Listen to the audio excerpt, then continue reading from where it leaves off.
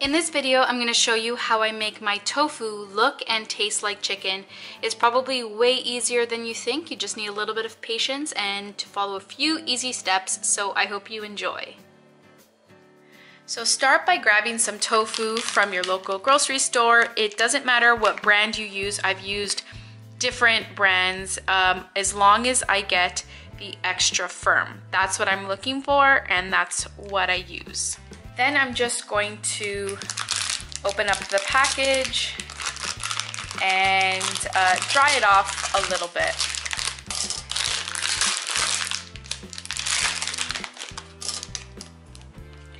It comes with like liquid in here, so you're gonna wanna take it out of the package probably over the sink so your counter doesn't get all wet.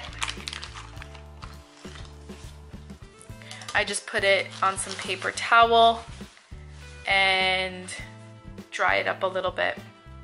That's it. Tofu doesn't have any specific flavor. It will taste like whatever seasonings you use to flavor it.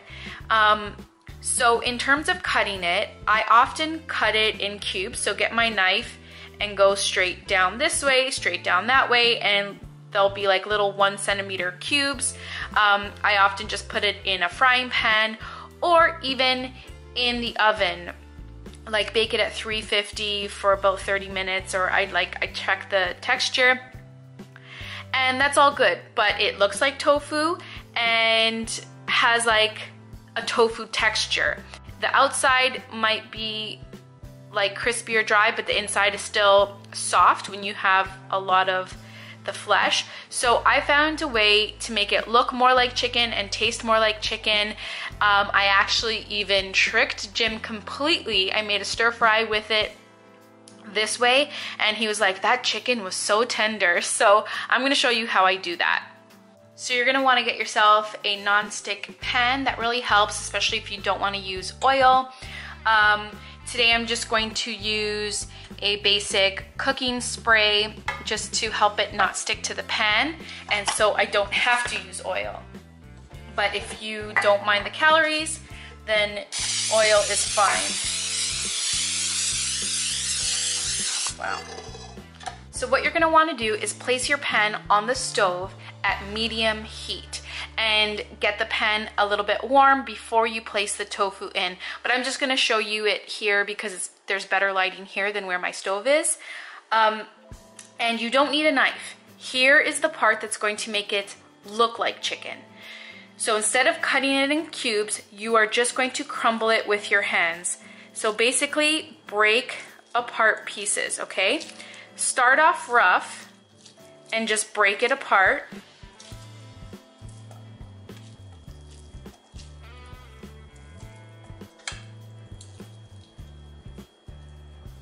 Okay, then get the bigger pieces and break them apart. Exposing more of the center spongy soft flesh and getting that on the heat and getting it more evenly cooked and coated gives it more of a firm texture, and it just really, it looks more like chicken, and then it helps to taste more like chicken rather than soft, spongy tofu. So I often just do a rough thing like this, and then while it's cooking, I continue to break things apart that I think looks like a weird shape. And if I want it to look more like chicken, I'll just cut it with my spatula. But I'll do it now. So at this point, when I'm usually doing this, it's on the stove and it's getting warm and I'm hearing the sizzling. And this is where I'll season it while it's on the stove.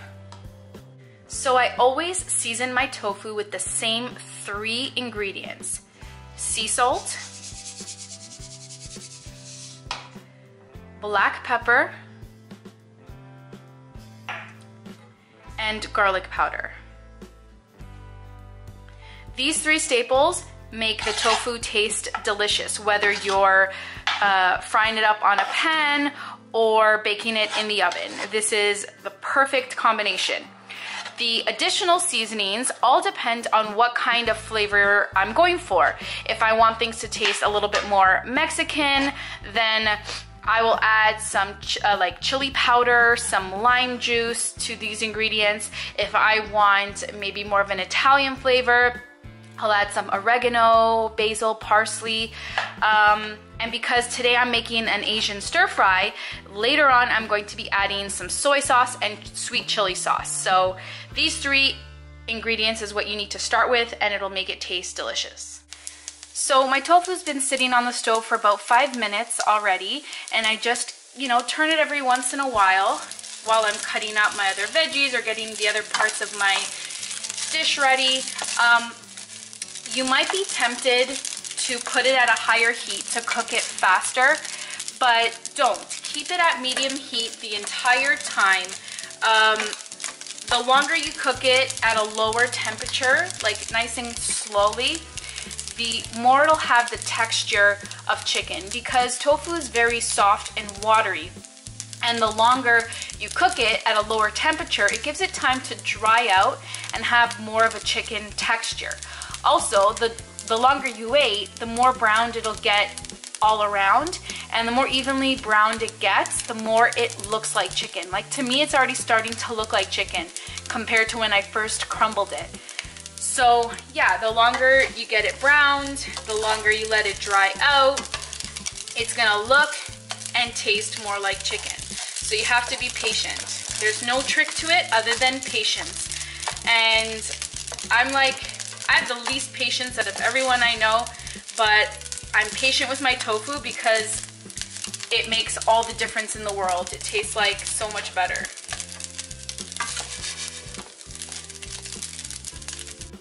So it's been cooking on the stove for about 15 minutes at medium heat, but personally I like things a little bit more brown, so I'm probably gonna keep it on lower heat, like go right down to low, and keep it on for another 5 minutes before I pull it off the stove. So it was on the stove for about 20 minutes in total, and I took off the heat now. It's the perfect color and texture for me. Like, I love the little crispy edges. It's honestly perfect. I want to try one. Perfect.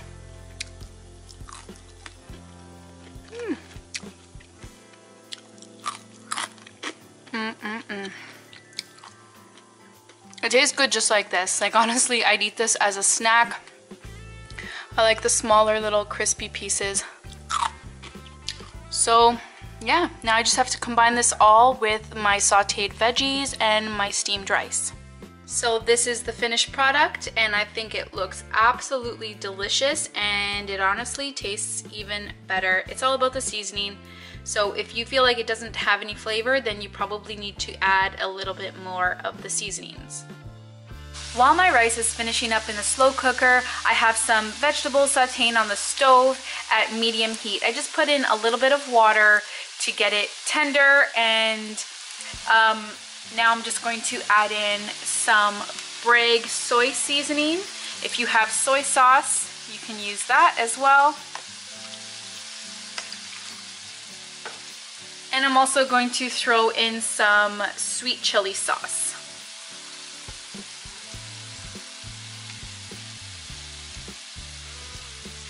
So this is what's going to flavor my entire dish. If I need to add more, once I add the tofu and rice in, then I'll add more. I'll just taste it and see. What I love about stir fries is that you can literally put in whatever you have in the fridge. Like, I often put mushrooms and broccoli, just so many different combinations. Pretty much anything tastes good. Today I had carrots, red and yellow bell peppers, celery, and some green onions. So that's what's going to make up the veggie part of my stir fry. And my brown rice is almost ready, and then I'm just going to combine everything into this pan and mix it up. You don't need to worry about all the liquid that the vegetables are producing. It's mixing with the seasoning, and it's making like a nice sauce, and all the extra liquid will be absorbed by the rice and the tofu. So I cooked my vegetables for about 5 or 10 minutes and I got it to the perfect tenderness that I like. And now I'm just going to add everything else in.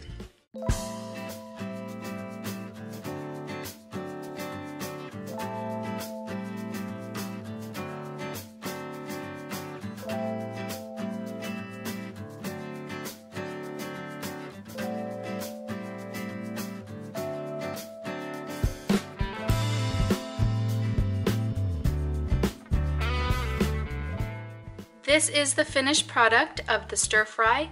It tastes absolutely amazing. I hope you try this recipe. Let me know if you do. I think the tofu came out perfectly.